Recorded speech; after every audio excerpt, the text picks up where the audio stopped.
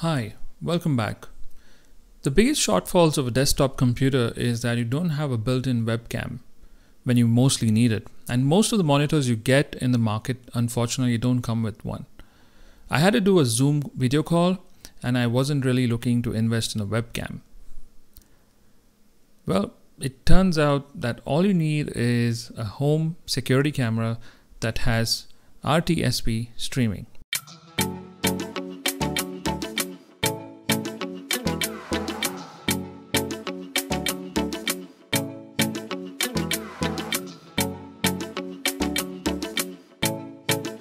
This TP-Link Tapo has RTSP streaming, and it's a super cheap security camera that can also be used for other purposes like video calls on Zoom or Teams, and I can show you how that'll work as we go along.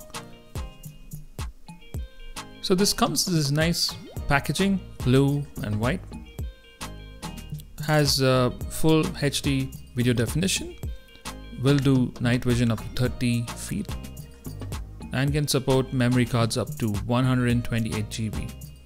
Really nice. It runs on a TP-Link app. It's called the Tapo app, and it's supposed to be very intuitive. So this camera depends solely on its application to kind of make it work right. And you can do a lot of things with the application, right from record the video, play it back, pan and scan, a lot of other things, sharing the stream with somebody else, and really good features too. I mean, imagine having to share the live stream with somebody else. It's also got a SD card slot under the camera lens, and it's got a 360 vertical field of view as well as a 114 degree angle, which can be used to tilt it up and down. So full HD again, has a two-way microphone built in. Like I said, supports Wi-Fi B, G and N, and night vision up to 30 feet. So it's got to have all the mounting screws and adapter inside. Let's quickly unbox this and have a look.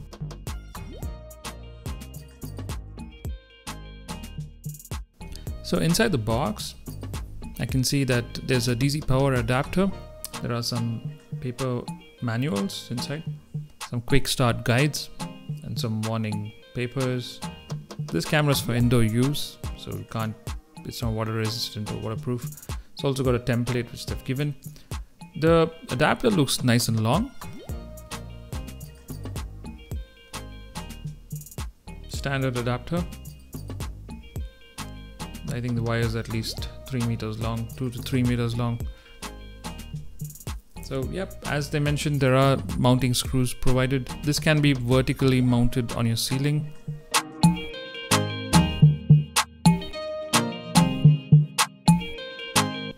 Let's get the camera out.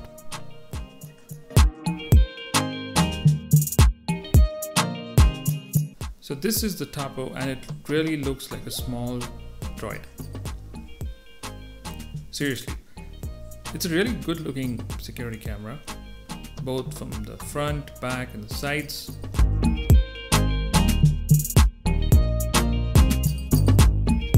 I mean, just look at it.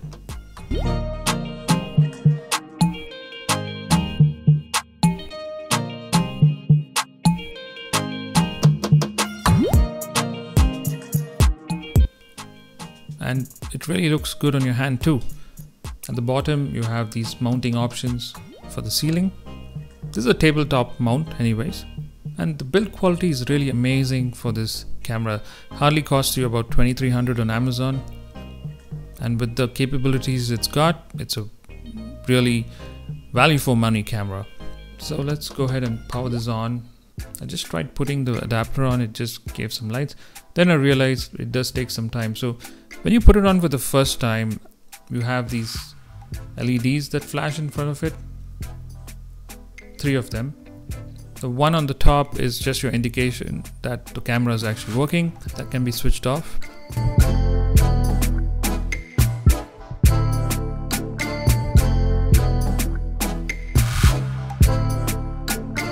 It takes a while for it to start reacting, so just be patient.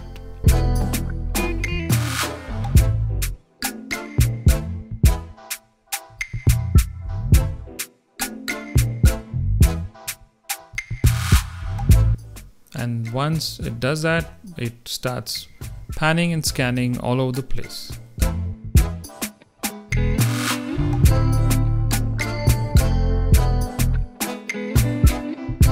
It's almost as if it's looking at its surroundings.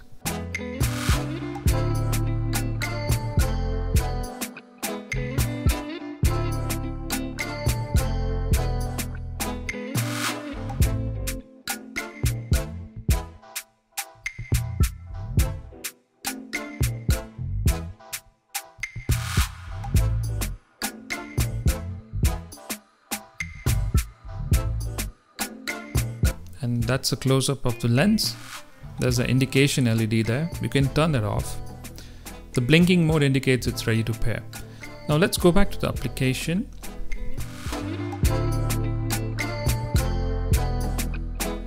So this is available both on Apple and Android devices. It's about 40 MB, the app. So once you download it, just make sure you sign up with the account details. Just create an account, straightforward process, putting your email addresses and all that. It should be good to go. So inside you will find that there's a provision to add the camera, and your camera is listed there. It's the C200. The app can do a lot of other things just apart from this camera.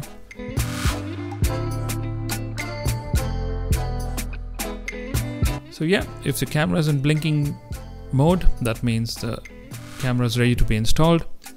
To connect the camera, all you need to do is go to your Wi-Fi settings and search for the Tapo camera, and you will see that the camera itself is having a Wi-Fi beacon on. Connect to it so that it pairs with your app first. Once you do that, you can actually pair it back to your Wi-Fi, home Wi-Fi, once you put the passwords in. And then it's a matter of just naming the camera and putting it on a location that you're going to use it on. So I'm selecting living room. So the app does suggest you to add a memory card so that it records locally as well in case you don't have access to the app or something happens to it. So once it's complete, that's about it. You should be good to use your application. So let's go back to the app and see how well it works. And yes, you can add up to 32 cameras in the application.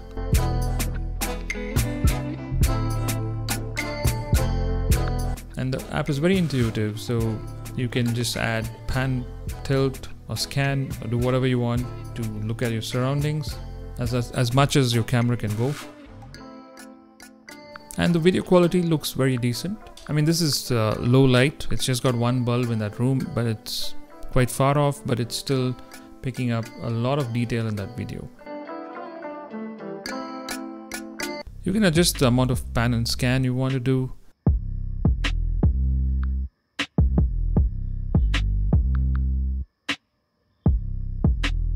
And you also have this option to add marks on the application so that you have some preset areas that you want to scroll to immediately without doing it manually. That's available.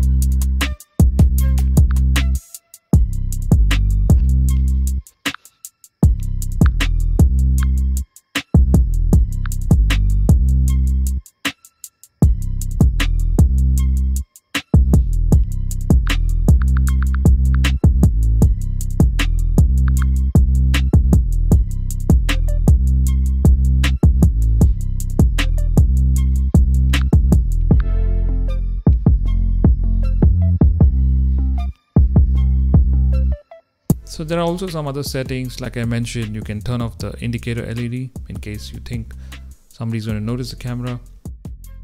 You can disable alerts if you don't want any alerts. And one of the good things that this application can do is record sounds from the built-in microphone. So basically you can be anywhere else and still be able to hear what's going on next to the camera. Here's a sample clip from the recording of the video. So this was recorded on the memory card.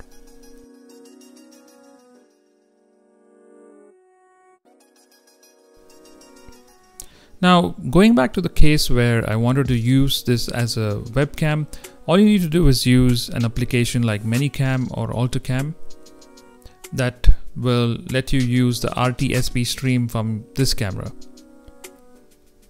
It's a very simple process. It seems complicated at the beginning, but very simple. So once you install ManyCam or AltoCam, you just need to go to settings and add a new camera.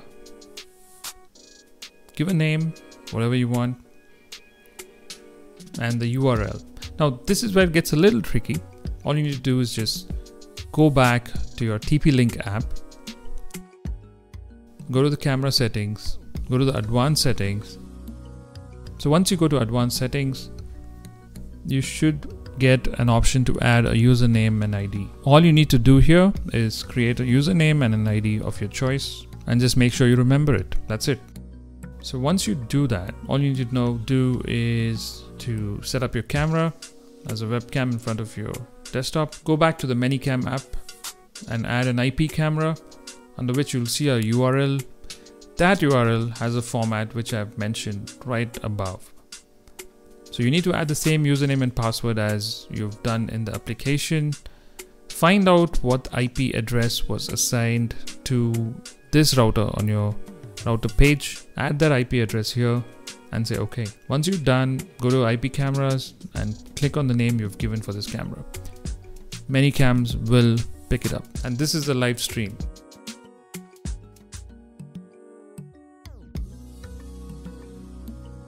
There's also an option to enable the virtual webcam option. That's always clicked on by default. Now the point with ManyCam is it's not free. It doesn't work really great. It keeps asking you to go for the paid version. So I found another app called AltoCam, which lets you do it for free. Now in both cases, if you open AltoCam, you will see that it's pulling out a live stream from ManyCam. So make sure that any application you use is closed thoroughly and you stop so that the right app you want has access to this camera.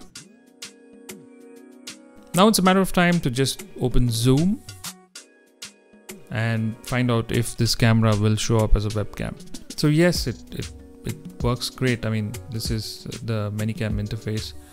I'm just opening Zoom and I started a new meeting and the camera seems to be added. It might not work simply because you wouldn't have started the live stream. So some of the apps like AltoCam would like you to go in there and say start the camera so that it starts working right from there. You can't close the application, but it'll be running in the background. But there's a lot of lag. I saw that there's a severe lag in terms of the video and the audio output. So don't be surprised. Camera quality was very average on AltoCam, but better on ManyCam. And that's how you use a security camera with RTSP streaming for your video conferences or any other purpose that you need on your desktop. I hope you found the video useful. If you did, please hit the like button and do consider subscribing and hitting the bell icon. I'll leave links in the description below in case you're looking at this camera. Once again, thank you so much for watching rTech. I'll see you on the next one. Bye bye.